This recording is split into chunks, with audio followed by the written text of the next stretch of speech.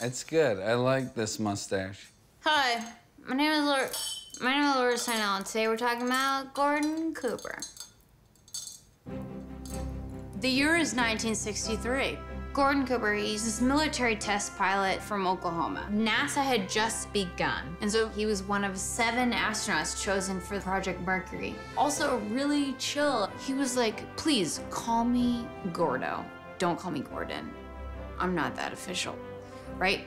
And so all these space missions go off without a hitch, and NASA's like, we've done really well. Congrats, NASA. And they're patting themselves on the back. And Gordo's like, guys, I totally get it. Like, that's really cool, like, pats on the back.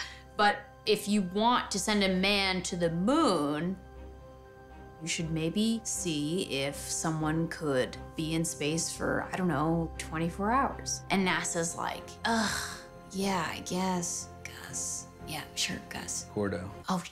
Sorry, I'm an idiot. It's okay. You're fine. So Gordo goes on the launch pad. NASA would be like, hey, just like really quick, like don't touch anything. NASA would completely control everything. It was so bad that the astronauts felt like spam in a can, is what they referred to themselves as. So anyway, he launches into space and it's like 3, 2, 1, blast off.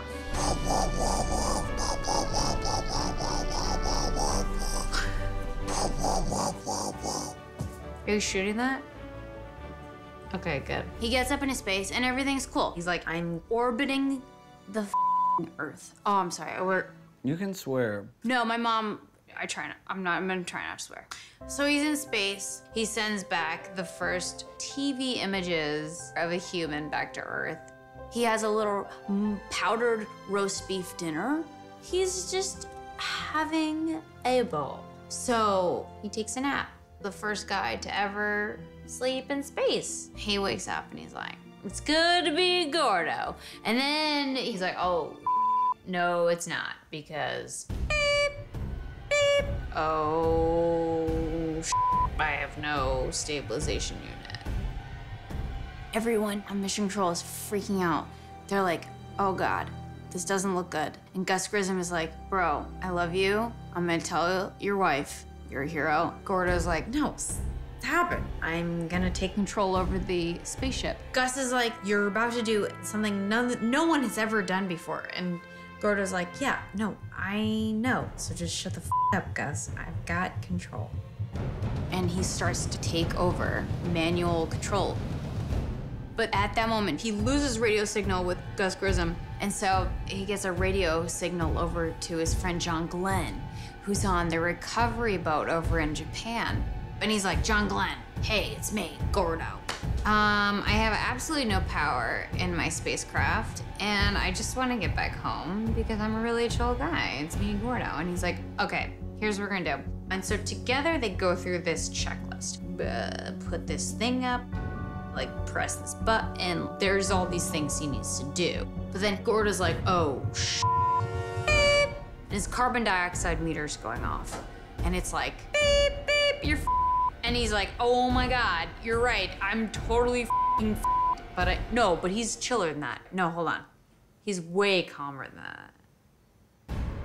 John Glenn, look, my carbon dioxide meter's going off and it's like 100 degrees in my cabin, which means he's dying, but he's not being a Debbie Downer about it. He's like, I need to get to Earth. But like manual reentry had never been done before.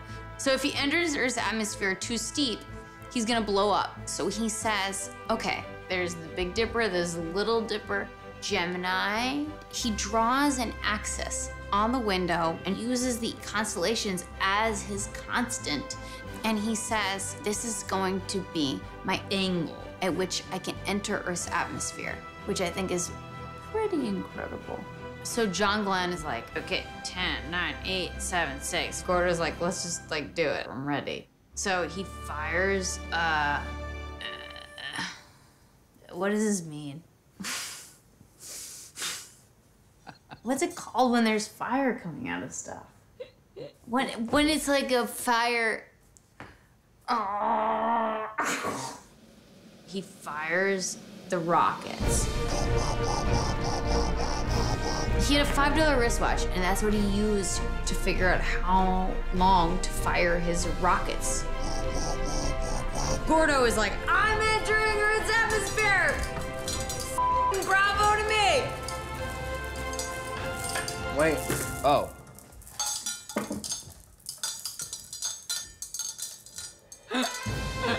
And he splashes down, and he has the most accurate splashdown ever in NASA history. He's like so chill. He's like, hey guys, I made it. I'm not surprised. It's me, Gordo. Big whoop.